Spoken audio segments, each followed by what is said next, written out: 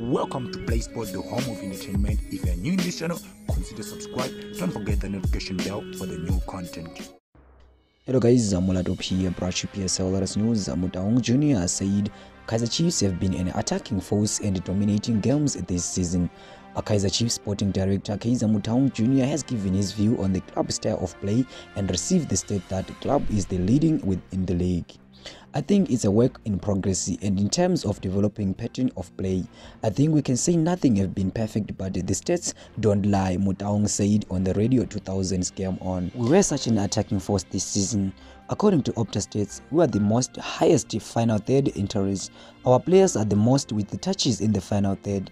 I think we all say the most part we have been dominating a lot of games, and football is a very simple game. You have to score goals and you have to defend and not to consider, he said. And that's what boils down for us this season.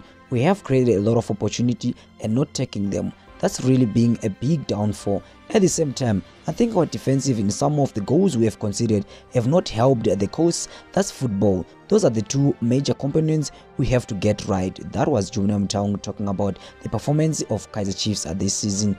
I'll see you in my next lovely video. Peace.